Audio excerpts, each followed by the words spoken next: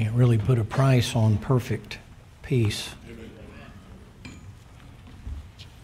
Luke chapter number 2.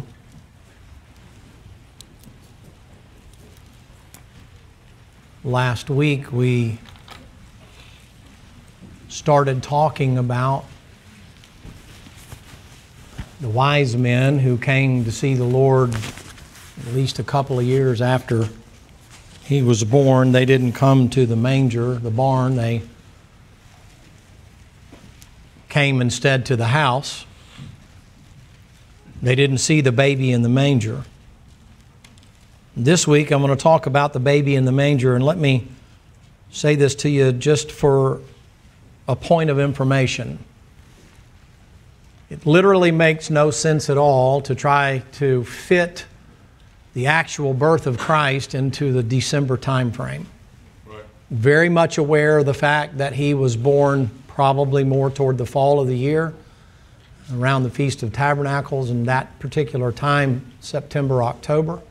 Very much aware that shepherds wouldn't be out manning their flocks in December, a time of cold and snow and ice and those kinds of things.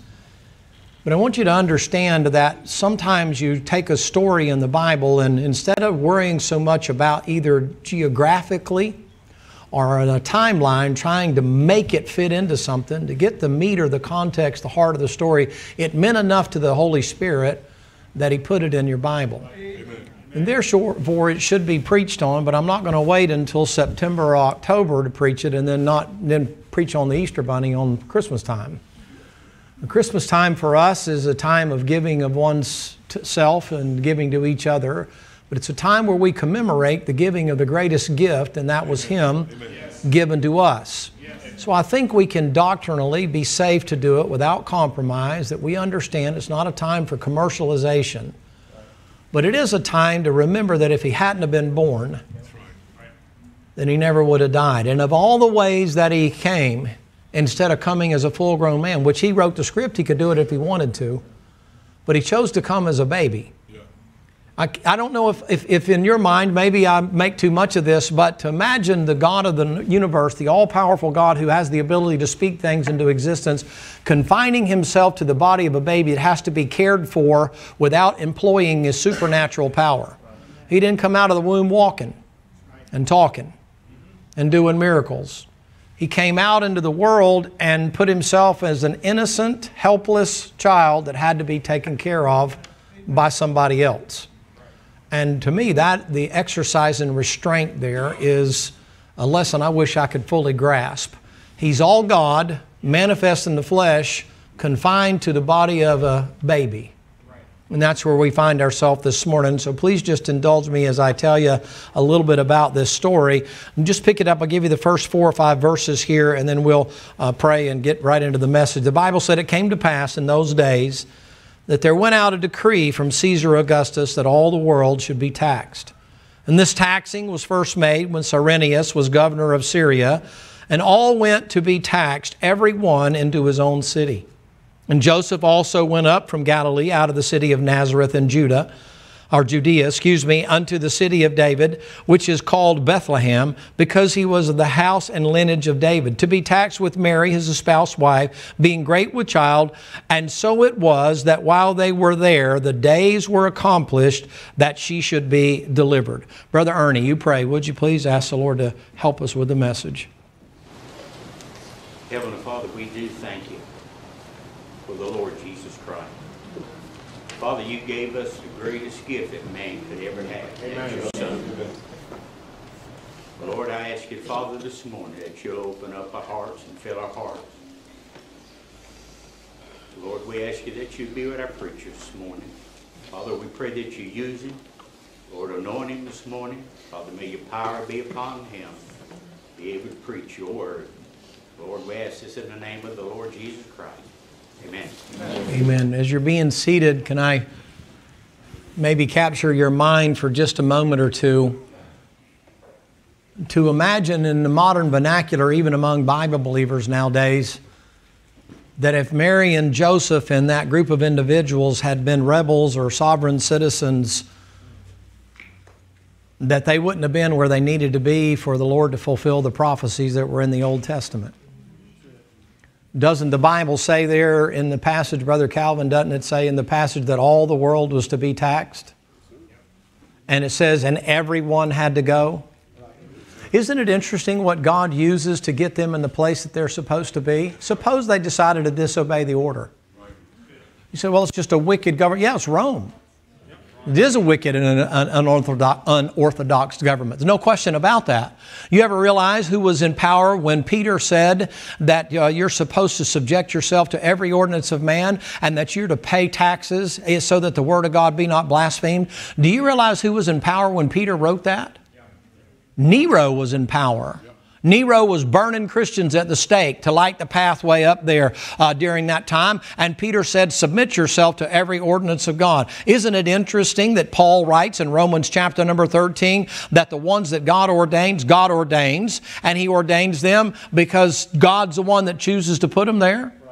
I think it's interesting if they were tax evaders, if they would have not been where God is. Does that make any sense to you at all? That God can even use governmental needs to wind up getting accomplished what He needs to get accomplished. They're not aware of that. Think of the timing of this for a minute. She's just at the end of her gestation there, just coming to the end of her 9 months. I mean, thinking about her traveling, riding on a donkey in and of itself, she must have been some more woman, even though she was most likely very young. Can I just say this to you? I mean, when you get that close to delivering a child, I mean, it's more than nowadays they have you bounce on a ball or go for a walk or whatever. Imagine riding a donkey and getting down to the place and you get ready to check into the Holiday Inn or the Marriott or the Ritz-Carlton or whatever it might be, and the Bible says there was no room for him. I mean, imagine that. Imagine that she comes along there and he keeps saying, honey, just over the next rise, and just we get out here just a little bit further. And imagine the peril that she must have thought and how fearful she must have been to be making that trip, realizing that along the way, because everybody's going, there's certainly going to be thieves and robbers there. I mean, the peril that they would have been into just going there, let alone just from the childbirth, but also the fact that there's going to be robbers and other people along the way. And it's just her and Joseph. He doesn't have something he's got on his side. He doesn't have an AK slung around his shoulder or anything like that. All he's got is a donkey and a woman and some food. And if they're going to be taxed, he probably has some money. They're good, I guess you might say, they'd be good marks for being robbers. I'd just like to say this, ladies and gentlemen, that sometimes when I hear a lot of this anti-governmental stuff and this resist the powers that be and so on and so forth, I think about it in this context. If they had done that, God would have had to figure out a different way to get them to Bethlehem. Because they had already predicted in the Old Testament that's exactly where He was going to be born. And God ordained that to be done. But isn't it interesting that the Lord uses that and uses that particular time to get them in the position they need to get into so that they can be born? Isn't it interesting when you get to reading the Bible that when they get there, the Lord already knew there was not going to be a place for them to have a hotel room? He filled up all the hotels and motels. He filled up all the houses. And she goes to the innkeeper there and she bangs on the door. The innkeeper, he does, and she's over there and he looks out there and he sees the woman looks like she swallowed a watermelon seed and she's sitting there, maybe she's panting or whatever, leaning up against the donkey. I don't know, poor donkey. He's carrying the price of 2 for 1 there. But that little donkey is out there and they're banging on the innkeeper's door and he says, we don't have any room. I realize when I read Revelation chapter number 3, in the day and time in which we live, the Bible says in Laodicea, behold, I stand at the door and knock. If any man will come unto me and I come unto him, I'll come in and sup with him. But I'm opening the door. But would you open the door, or would there not be any room? I mean, there's room for Santa Claus, and there's room for presents, and there's room for Christmas parties, and there's room for financial, doling out to taking care of everybody who's anybody and that kind of thing. But if the Lord were to knock on your door today, would your saying be the same? I don't have any time. I don't have any room for you right now. My daytimer's full. I got too many things to do, too many places to see, and too many people to see. I just don't have time for you right now. We'll make time for Him one day. Yes. I mean, even those of you that are saved. I'm talking mostly to saved people this morning. I mean, the Lord chooses an inopportune time, a time of taxes for all things, if you think about that, to decide that's when He's going to have the child born. He uses and moves upon the heart of the Caesar there, or the one that's in charge there, Cyrenius, and he comes in and he decides, you know what I'm going to do? I'm going to have the whole world taxed. He wasn't even in control of it. God was in control of the whole thing just to get 2 people in the position where His boy could be born. Do you ever realize that when you resist the things that God ordains, that even in Jude he says about that, and I'm going to move on here. Some of you get uncomfortable when I'm on this. But you know what he said? Even the angels durst not bring a railing accusation against the people that you don't have a problem talking about. God put the people in there for a reason. It's not all about you. I don't care if you don't like the guy in the White House. But your problem is God put the guy in the White House. You say, what? It wasn't about you. I know you find that hard to believe. God's given a nation what they deserve. And you know what you should say? Praise the Lord. That's who God wants in there. Then fine. It doesn't change your bottom line. I realize you think you got the power to do that. But the Bible says God puts them in there. Now, you've been made to believe that it's different than that, but I'm not even talking about whether you want to believe you do or don't, your attitude toward it once they're there. That's it. It's not your family. It's a world that we're talking about. The whole world should be taxed. And each one of them individually has to give an account when they go there. They have to talk about how much money they make, what kind of job they have, how many lands they own, how many stock or animals they have, or what their possessions are. And everywhere from 1% to 3% of their income is automatically taken out. And then the ones that wind up doing the collecting are there. But they have to give it. I wondered sometimes when I read that, I wonder if they cheat on their income taxes. I mean, they're going in there, they're on their own merit. They have to give what it is it's doing. And then they have to sign a decree there that promises loyalty to the government that they're in sedition against already. That's a strange thing going on behind the scenes. All that in the meantime, the whole world is now focused in one particular thing. This woman is about to have the water break and the baby's going to come, ready or not, here she comes. And all of a sudden the guy says, well, look, man, I got a place out there in the barn. And, it isn't much, a bunch of animals out there. They don't realize the Lamb of God. They don't understand the type pictures and all that. But look at God's attention to details.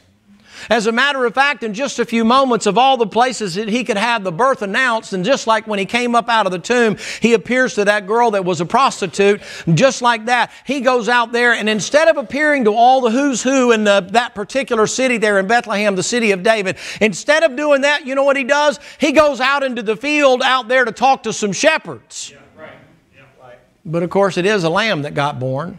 But look at the attention to detail. Look at how he goes out of his way to be able to do something so that all the way up here in 2023, you can see some pictures that are made. You can see some things that God's done because the birth of His Son meant something to Him. Amen. That's God manifest in the flesh that's born there. And that's your hope laying there in a manger.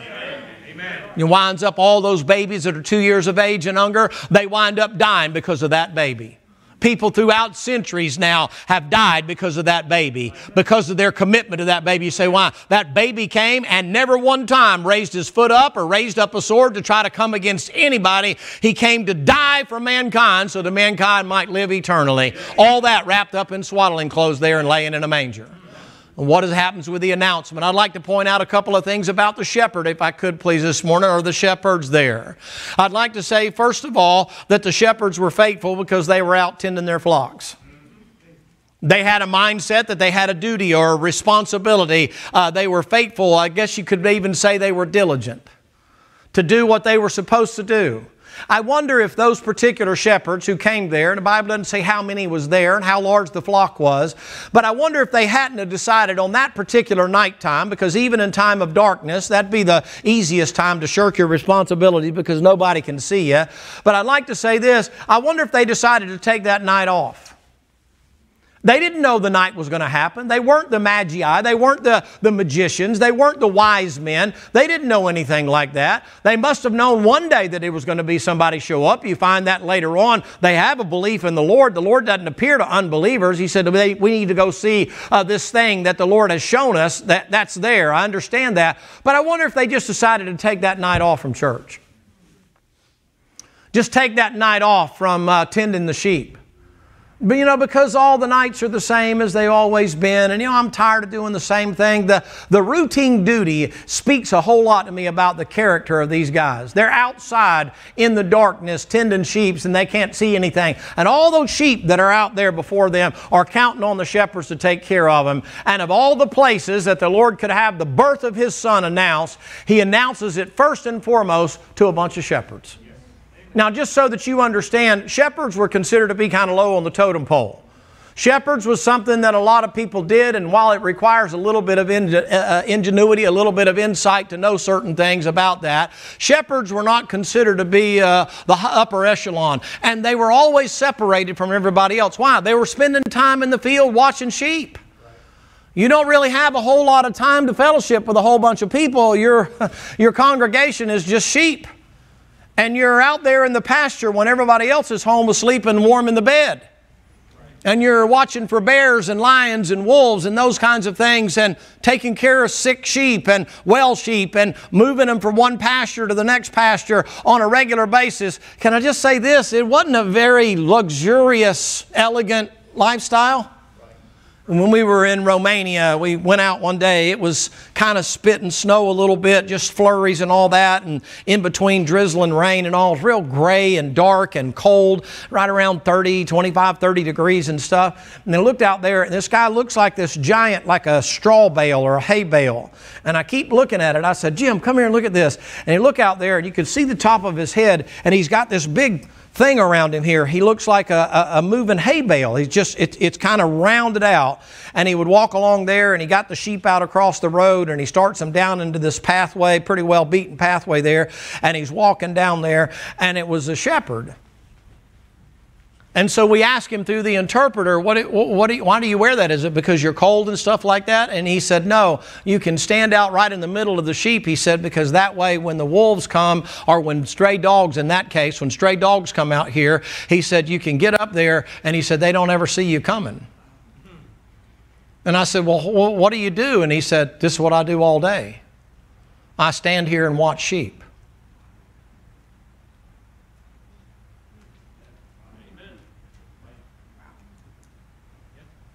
Who would have appeared to a shepherd? Why not appear to Herod in the king's palace? Why not appear to the rich people, the tax collectors, the publicans? Why not appear to all the who's who have ever been born in the city of David that's there? Why not appear to all them? You know what he did? He goes out there and appears to a bunch of people that are dressed up like hay bales, and they're out there in their coats, and they're out there in the weather, and they're out there doing what? Just taking care of sheep. Would you appear that way if you knew your announcement came? I mean, can you imagine that on social media? That's not who you appear to. Right. You know what he did to those shepherds? He said, I'm going to reward their faithfulness. They're willing to keep doing what's necessary to be done when nobody else wants to do it. Don't think that your service for the Lord doesn't matter. And don't think He's not keeping account. He paid attention to those shepherds that were there. You see, what'd they do? They got up and went to work just like they always do. I wonder if the Lord had got out there if He found the field was empty that day. The shepherds decided not to show up, and the sheep were scattered all over the creation. But nonetheless, you know what happens? The angel shows up there. And I like to say second of all about these shepherds is that the Lord gave them a sign. But I want you to notice in verse number 8, they're in the field keeping watch over their flock by night. The angel shows up there, and the Bible said they had enough sense to be afraid. Now, I mentioned this in Sunday school, but can I say this to you, ladies and gentlemen? I think it would be quite an adverse sight to your normal way of doing things. Angels don't appear every day. Angels just showing up out of nowhere, and all of a sudden the angels appear there, and the angel comes to him and said, don't be afraid, I bring you good tidings of great joy. I don't know how long it took him to get over being sore afraid. I don't think it was instantaneous. But I think that all of a sudden, just like this young'un just sang up here, I think a peace came over him when that angel spoke and when that angel said this. And some of the commentators will say, and some of the people that are a little deeper into the Bible study, they say that that's the angel of the Lord there announcing the own thing. It's probably Gabriel. And when Gabriel comes up there and when Gabriel speaks, there's a certain tone to his voice, and shepherds would recognize this because they would use that to take the sheep and calm the sheep down when they were nervous. You know what the Bible said? Why not be afraid? Behold, I bring you good tidings of great joy. But their first response is I'm up the creek with no means of motivation. Their first response to seeing something holy is it's Judgment Day, and I'm going to have to give an account. I don't know about you, but I think if I saw that, I wouldn't be quick to get on the thing and text everybody or email everybody. I think my response would be very much the same way. I wouldn't say I saw a UFO or this and that and the other. I'd think, well, it's Judgment Day. And I'd think just because I'm self-preserving, I'd think, man, I'm going to have a rough road to hoe, man. I'm going to have some things to pay. What would be your response if an angel showed up and before they said anything to you, they just showed up like that, not even said a word, just showed up, an apparition right there in front of you? What would be your response? Oh, hey, how you doing? Good to see you. Yeah, about time you showed up over here. You know, I've been talking to you people all the time, and just supernatural intervention and that kind of a deal doesn't. I think it frightened me. I bet my hair turned white or turned loose. Because naturally speaking, you know what? Somebody that's in fellowship with the Lord, the first thing they think is that, have I done my best? Have I done what I should be doing? Am I doing something now I shouldn't be doing? Boy, I'm going to tell you what, at that particular time, everything begins to change, and I think their life flashes before their eyes. I don't think they're looking at each other. I think they're looking inward. Sore afraid, the Bible said. That Bible says at the judgment seat of Christ, He said the terror of the Lord is there. I don't know that it's going to be a rejoicing time until we get through with whatever all that is. And I have my own surmisings about that, but the bottom line is I don't have to worry about going to hell, but that doesn't lessen the terror of the Lord. What would be your response? But the angel said, you know what? Behold, I bring you good tidings of great joy, which shall be unto all people. For unto you is born this day in the city of David a baby, not a threat, a Savior. And you're going to go there and you're going to get a sign. What are we going to do? Well, Jews require a sign. This is before the gospel's there. They don't realize that Jesus Christ is going to be born and die. They're thinking this is the Savior that's going to come and get them delivered from the boot heels of Rome. They're thinking this is going to be the military king. That's why Herod wants him killed. Herod wants him killed because he knows good and well that there's going to be an insurrection and he's going to be dethroned. He's not thinking about him dying and being crucified and being the Savior in that sense of the word. Why, even Peter, toward the end, right at the time of the crucifixion, believed that it was still going to be an insurrection. Judas tried to utilize that because we're going to create a military overthrow. Jesus Christ never one time came for the purpose of overthrowing the existing government. I'm sorry I'm back on that again, but can I say this to you, ladies and gentlemen? Don't let yourself get caught up in this foolishness that is being preached out of the pulpits in America today that teaches you insurrection against a God-given authority. Amen. It's not biblical. Jesus never one time came against the government. You say, what's going to happen? I'm living for eternity. Well, what happens if they do this and if they do that? You know, it's interesting to me. I wish that some people and some that are under the sound of my voice would get as upset about your relationship with Jesus Christ as you are about whether or not some law passes in Congress or goes before the Senate or who's in the outhouse or whatever else it might be. I wish you'd get that upset about it and go ahead and make the phone calls and send in the letters and say you shouldn't refer to the White House as the outhouse. You don't even know where the word White House came from. I appreciate every one of you that fought, bled, and died to give me the religious freedoms that I have right now. But I'll not capitulate to take this idea, this thought in your mind that because you're a saved, Bible-believing Christian, it's okay for you to go against God's ordained authority. It's the reason He got where He was supposed to be born where He was supposed to be born. And it was under a law that was given by a Gentile government. And God used that to get Him in the place He was supposed to be. The preacher, the whole sermon about the Christmas story. Yeah, it's about don't be a rebellious brat.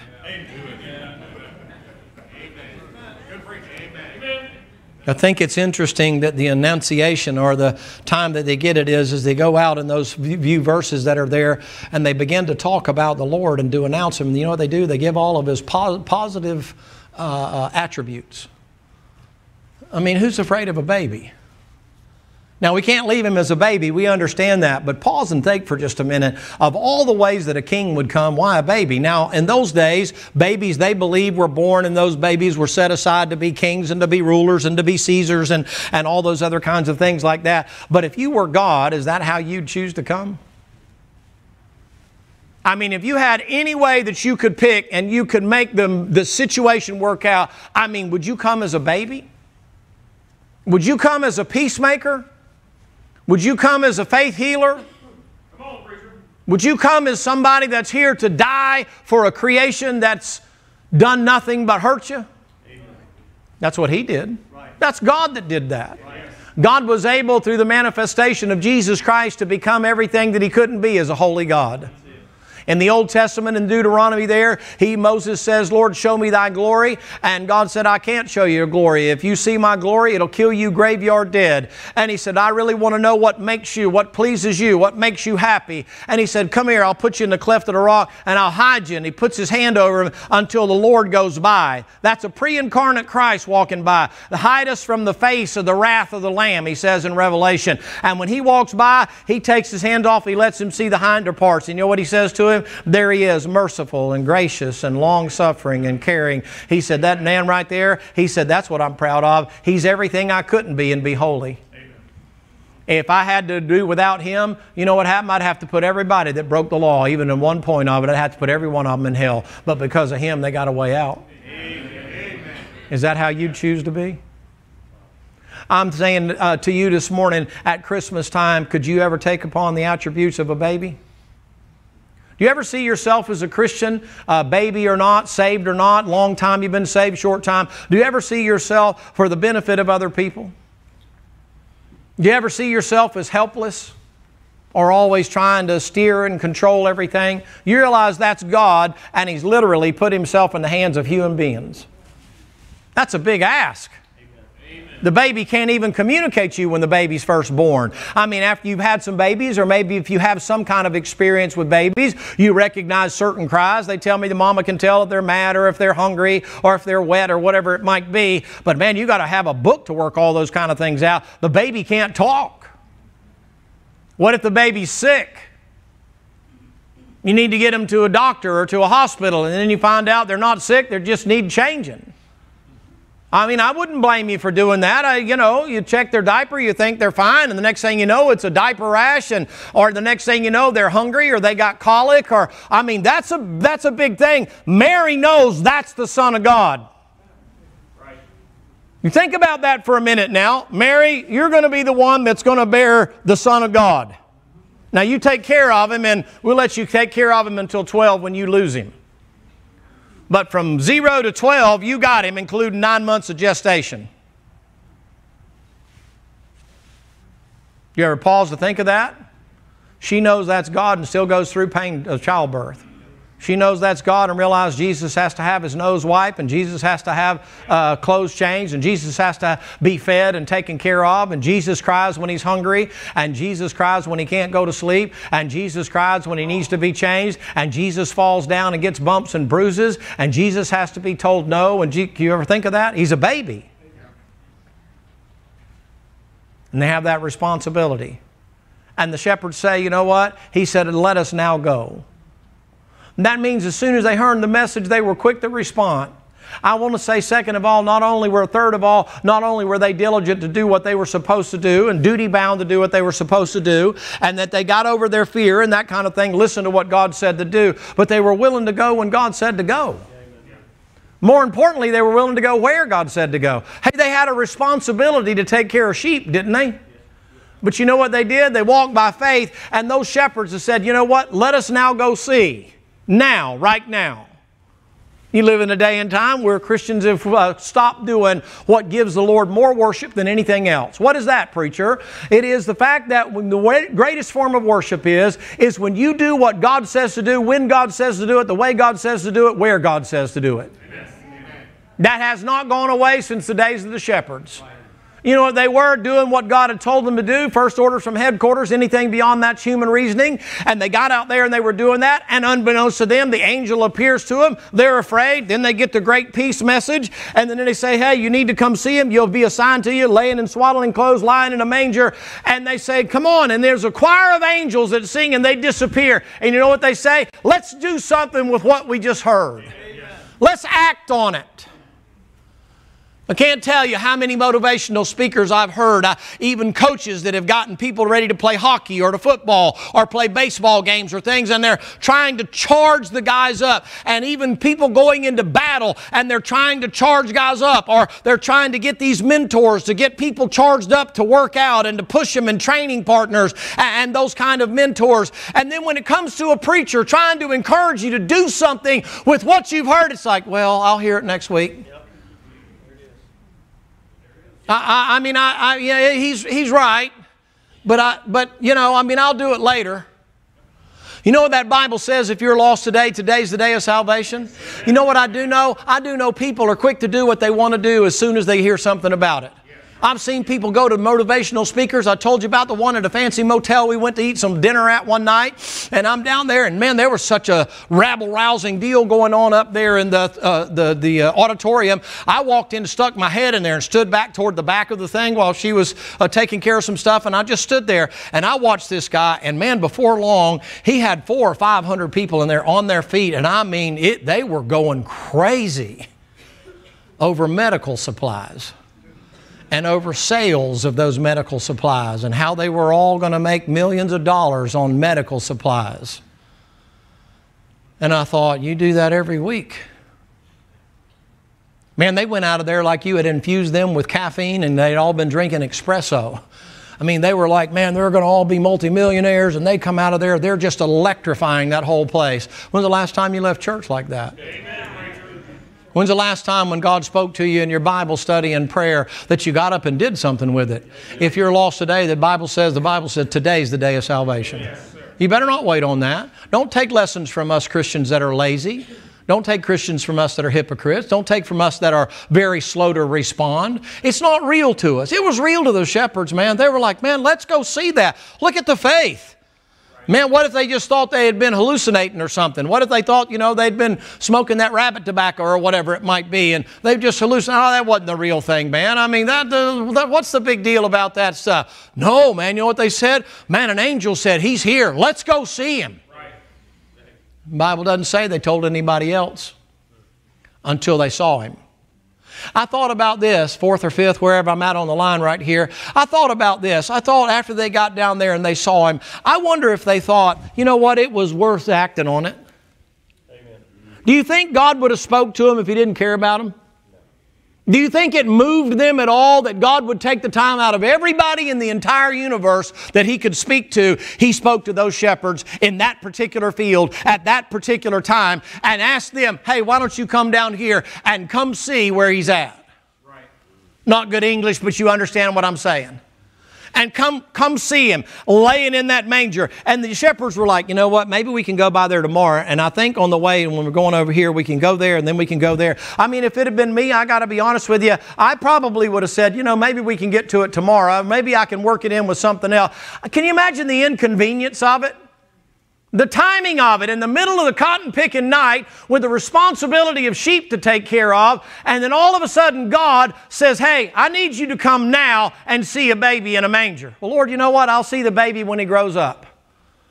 Lord, I'll see the baby later. See, you take that stuff for granted, ladies and gentlemen. You don't realize had they not acted on what they heard, the Lord would have had to tell somebody else. Why? He uses them later as a messenger. They go out and start telling other people. When it came to pass, after these things, they went out, and guess what? He used shepherds to go tell other people about it. Oh man, we saw it. The angel didn't appear to other people. The angel appeared to those shepherds. When was the last time that you got up and moved when God told you to move? It's not always about conviction. Sometimes it's just sheer obedience. Sometimes it's just God saying, this is what I want you to do. This is where I want you to do it. This is how I want you to do it. Now get up and get with it. Lord, I'd like to, but you know, I mean, the Lord's asked you to let that bitter spirit go, hadn't He? Well, go ahead and sit there, shepherd. He's asked you to let the attitude go, hadn't He? He's asked you to be forgiving, hadn't He? Do I need to run down a litany of things? Why are you slow to respond? I'm glad the shepherds weren't slow to respond. You know what they said? Let's go now. I like that. Let's don't wait. I talked to a young man. He's not here anymore. He got shipped out. But I talked to a young man. He called me and he said, preacher, I understand you're out. It was on a Wednesday night. He said, I understand you're out of town. And I said, yes, sir. And I said, I'll be back on Sunday. He said, okay, I'll talk to you when you get back. I didn't know what he was thinking about.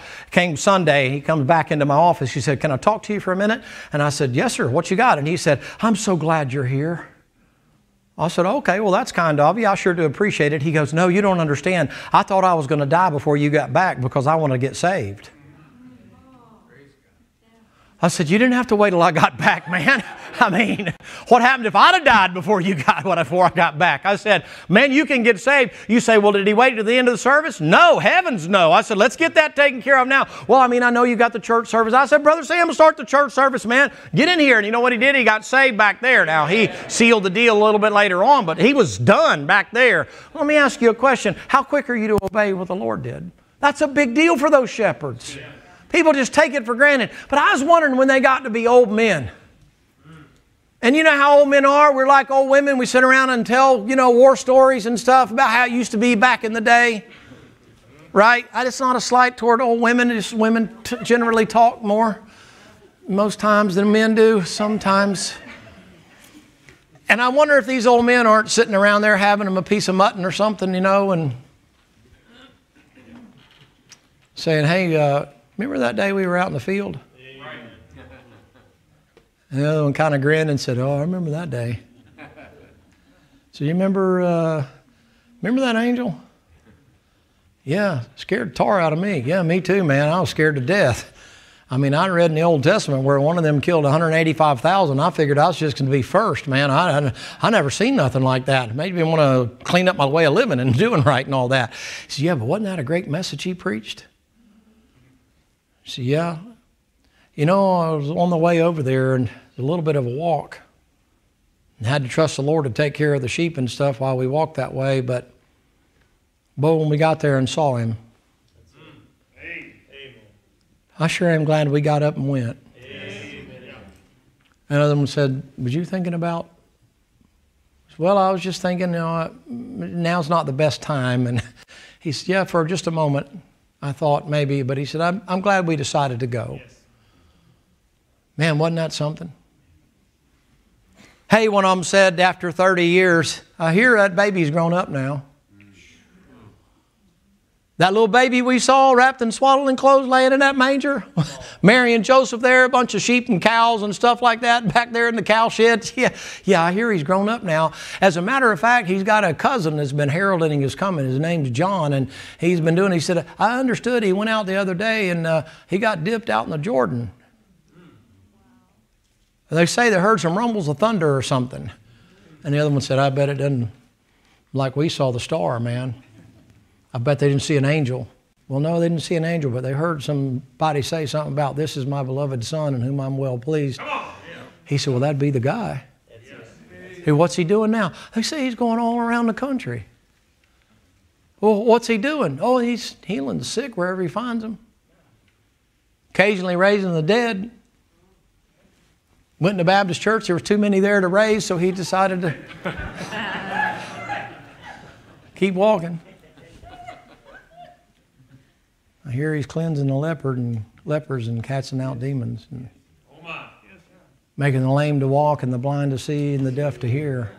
That little baby? Yeah, he's grown up now. He's a full-grown man. He's a carpenter.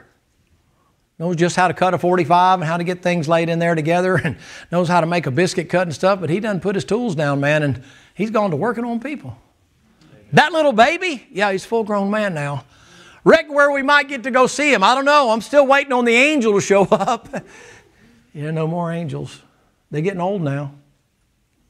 They're on up around my age and pretty well worn.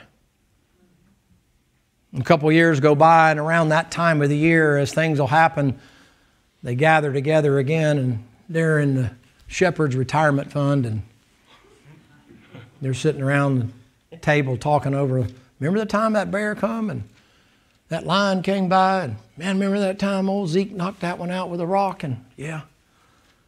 But you remember that? Oh yeah, the baby. That was some baby, wasn't it? Man, that choir of angels was something, but that baby was something else. That was a beautiful baby. Well, I hear that baby's creating some issues now. A lot of people don't like him. The religious people are really mad at him. And I heard they got him in Jerusalem now. What's he doing there? He's on trial. That little baby? Good night alive, you got to be kidding me. That innocent little baby? Yeah, he's on trial. What in the world for? Well, he said he's committing blasphemy. He claims to be the Son of God. He is the Son of God. We know that. Amen. Should we go and testify on his behalf? I don't think we'll make it in time. Those shepherds say, you know what, I think I'm going to go in the city, and crippled and broke down, maybe hobbling and leaning on a crutch. They make their way into the city just in time to see that little baby walking up Calvary's Hill with a cross on his back. In my mind's eye, I think the Lord pauses and looks at them shepherds. Amen. And he says, I remember you. You came to see me when I was a baby. I may have changed on the outside, but I'm still the same. Amen. Sure, I'm glad you came to visit me. Yeah. Can you imagine them shepherds watching that little baby get nailed up there across about 4 or 5 feet up off the ground right there? Can you imagine the tears that must have flowed down their cheeks like water running down a mountainside after a spring rain? Can you imagine when the Lord says to the women that are weeping over him, don't weep for me? Yeah, but Lord, how could they do that to a little baby? Well, we'd be surprised what sin will do. Yeah. And shepherds say, but Lord, you're supposed to be the Redeemer. I'm fixing to finish my work. Stay with me, I'm almost done.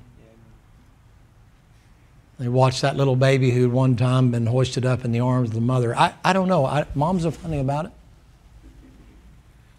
I think Mary probably takes that little baby, and when they come in there, she's probably holding that little baby. She knows who that baby is. Now, it may not be this way.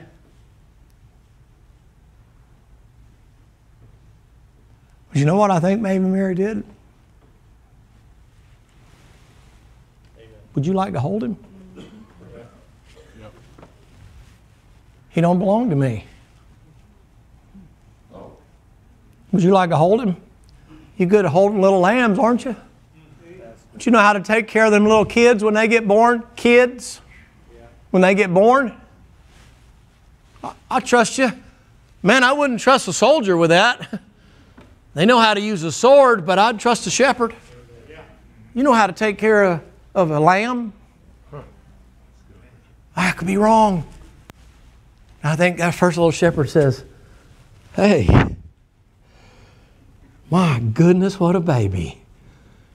What the angel says about you is true. I'm holding God right now. Amen. And them other shepherds, they're poking at him. Give us that baby. Yeah, everybody wants to hold a quiet baby. Makes you look good. Baby likes me, they're quiet. As soon as I get a baby, they start crying. It's like, here, they can have them back, and then they quit crying. But can you imagine? Say, oh no, can you imagine? I think maybe. Something personal happened to those shepherds. Because after they saw a baby who did not speak a word, they went out and told everybody. And it was noised abroad about, cast out. Man, let me tell you about a baby. Little baby Jesus. And now they're looking up, they're hanging. Stretched wide, and the blood flowing down.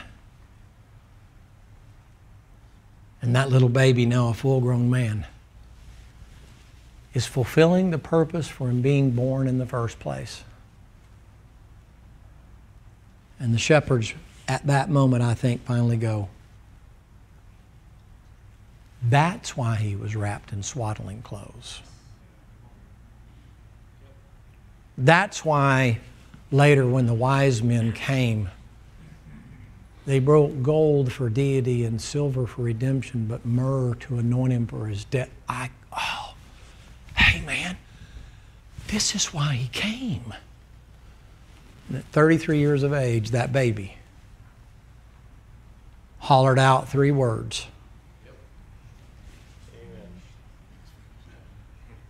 It is finished. And with that, he hung his head. And he finished the job. That's the real Christmas story. Amen. That's what he did for me and you. Came as a baby. Lived as a man. Didn't just die as a martyr. He died as the Son of God. Why? That little baby paved the way for me and you to get into heaven. Amen. You sang, I think, this morning, "Oh, come, let us adore Him." When I read that story now, I have a great adoration for Him because I realize He had the power to be able to annihilate mankind. He had done it before. Caused the flood, wiped out everybody. Wiped out all the animals. Had one angel kill 185,000. I mean, I realize He got, you know what He did? He harnessed all of that. Amen. Why in a baby, preacher? And I'm done. Because a baby is not a threat to anybody. Anybody feels comfortable approaching a baby. Amen. And you know what He'll still do to you today? He says, "Come Amen. unto me, Yes. all ye that labor and are heavy laden. I'll give you rest." Lord, I don't have anything to give you but anxiety and fear and anguish and uncertainty. The Lord said, "Good, let me have that. Here's my gift back to you. It's me." I can preach a lot of stuff about the shepherds, but it's hard to get too far away from the manger. Because of the fact He was born and died, we now have a chance to live forever. Look in the last part of the passage there, if you would please. Look in verse number 17. "And when they had seen it, they made known abroad the saying which is told them," what? Concerning the child. And then by the time you go a couple more verses, you know what they did? They're praising and glorifying God. Well, wouldn't you? I mean, let me ask you a question. When you got saved, wasn't there something inside of you that just, that burden was lifted and you realized in spite of how messed up everything and everybody is in the world, but wasn't there something inside you that just kind of tripped your trigger that you were like, you know what? Thank the Lord I got saved. I finally got one right. You know what those shepherds are doing? Ooh, that's some baby. Man, that's some baby. I think the shepherds may have been there at the cross watching that baby. And I think one day, ladies and gentlemen, that the Lord may show us that entire story played out just for our viewing pleasure to watch the life of a Savior. But remember this, He started as a baby. He knows what it's like to struggle against the flesh.